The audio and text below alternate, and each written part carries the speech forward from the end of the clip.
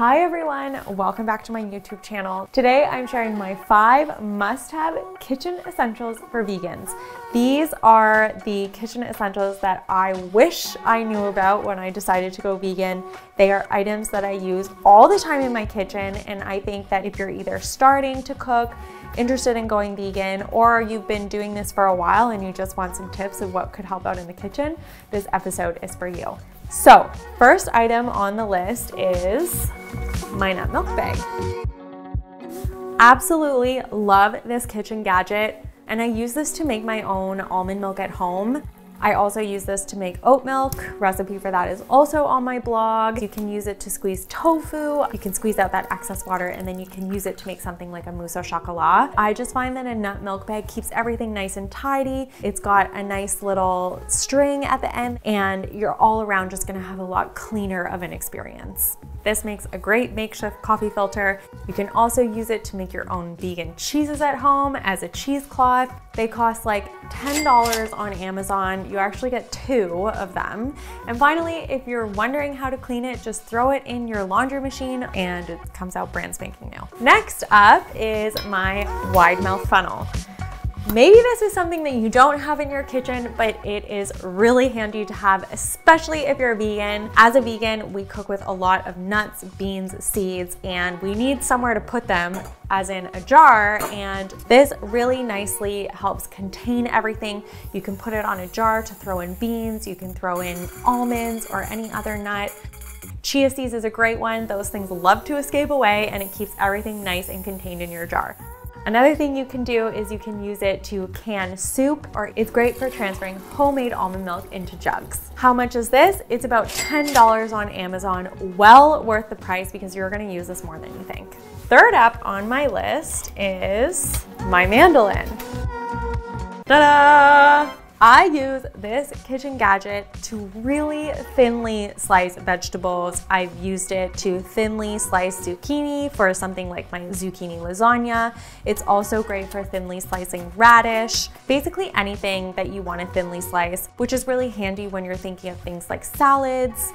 If you also want to thinly slice potatoes for scalloped potatoes, it's really great. All around, it makes it a lot more efficient. It makes those slices consistent, and you get them really thin, which is a lot harder to do with a knife. Another great thing about this tool is that it's got a nice little foldable stand that you can fold away, and then it places pretty flat in any kind of drawer that you might have. You can also change the thickness that you want to make your vegetable. There is also a really cool feature on these mandolins that you can make your vegetables julienne. This would be great for something like making French fries. One thing that you should be careful about though when using this mandolin is that this blade is pretty sharp, so watch your fingers. Using something like a kitchen towel as a barrier between your hand and the mandolin, I find works really great. Retail price is about $40 on Amazon, really not that expensive. There's lots of fun ways that you can kind of dress up your vegetables to make them feel really different in dishes. Fourth up on my list of kitchen must-haves is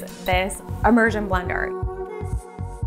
You can use this to mix, blend, and emulsify pretty much anything that your heart desires. I've used this to mash up things like baby food, avocado, and banana. You can mash that up and it's literally pureed in seconds. I also use this all the time when I'm making soups. It's really great to keep your recipes one pot because you're not transferring it into a blender and then transferring it back.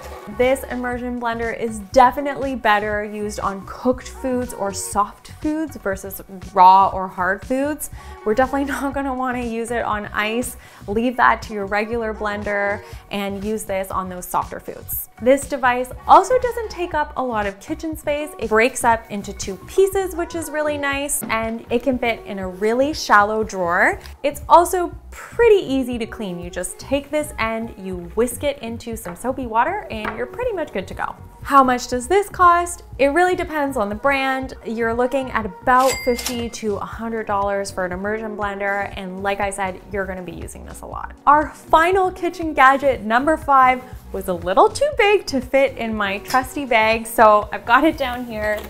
It is my trusty and beloved Vitamix. Now, this probably isn't a surprise to you. Everyone who loves a Vitamix can probably write a novel about how much they love their Vitamix, and I have to say that I am a convert as well. I absolutely love this blender. I use this every day. I call it my sous chef. This is the blender that is going to get your smoothies ultra smooth and creamy, and it really pulverizes really tough ingredients.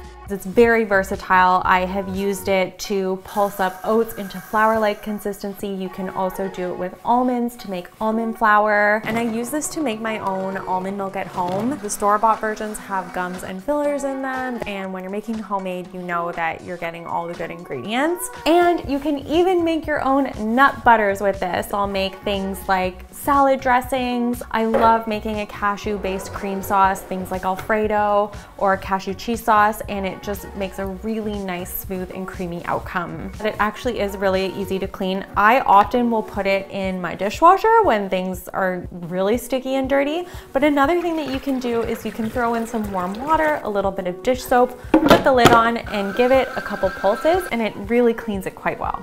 Retail value is more expensive. You're looking at about $500 to $1,000, although they do have it cheaper at Costco. I would say if you're gonna spend money on one kitchen gadget, this is the one to spend your money on. There's no point in me even putting it away. It is used so often in my house. So now you know my 5 must-haves. Let me tell you what not to buy. First up is a tofu press. You can press tofu using a kitchen towel, place a few heavy books on top. I'd highly recommend the 2 Spoons Cookbook, and wait 10 minutes. Therefore, you can forego a tofu press, which also costs like $200. It's so stupid.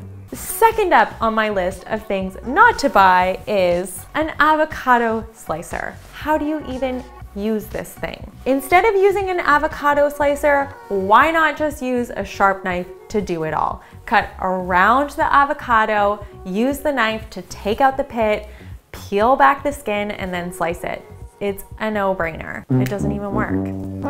A waste of money. Third up on my list of what not to buy is a turkey baster. Why would a vegan ever need a turkey baster? Need I say more?